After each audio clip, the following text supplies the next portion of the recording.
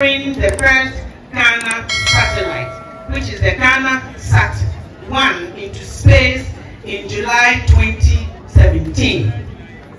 Daasebre also spearheaded the progress of the Daani Senior High School right from its inception to its present status. That explains the reason why the education authorities renamed the school Oti Boateng Senior High School, OPOSS. He did not only focus on education, but showed interest in the political governance of the New Daasebre state.